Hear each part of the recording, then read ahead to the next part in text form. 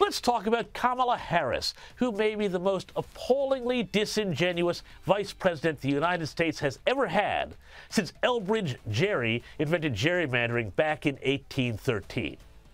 Now, I don't know what is more galling about her. Is it that she continually says things that are totally ridiculous? Or is it that the same Democrats who lost their minds over Sarah Palin and Dan Quayle are totally okay with her, even suggesting that, hey, she might be an okay president one day?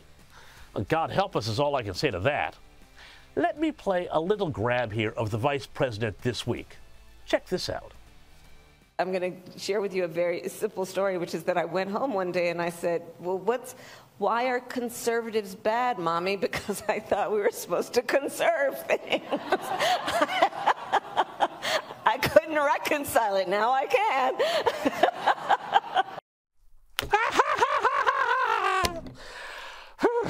Why, I gotta ask, does she always laugh like a stoner kid who's just discovered old YouTubes of Cheech and Chong?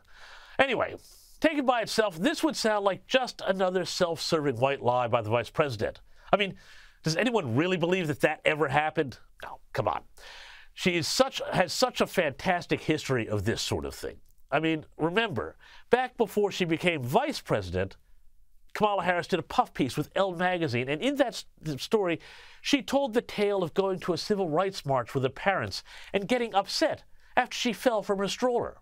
Now, the article has Kamala Harris telling the story like this. My mother tells me about how I'm fussing, Harris says, and she's like, baby, what do you want? What do you need? And I just looked at her, this is Kamala Harris speaking, and I said, freedom. Yeah, for real. Now, a lot of observers at the time noted that this sounded awfully like a story Martin Luther King Jr. had told to Playboy magazine way back in 1965, back in the days when Playboy was not only a magazine, but also, yes, worth reading for the articles.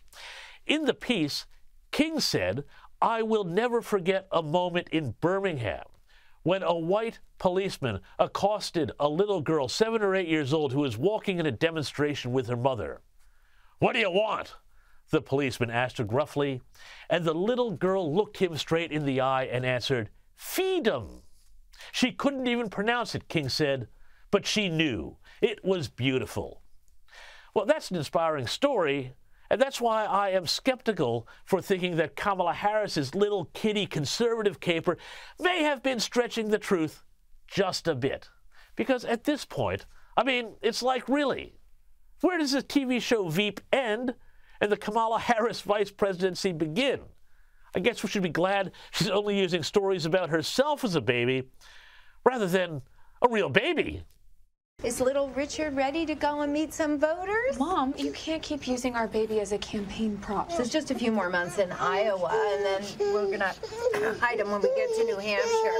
No crying. Mom, you cannot tell the baby N-O. Yes, N-O is a negative rejoinder. We don't want to constrain little Richard developmentally. What are you supposed to say then when the baby is being for instance? You're supposed to say that's not our plan. I don't even know where to start. Well, child services is a good place.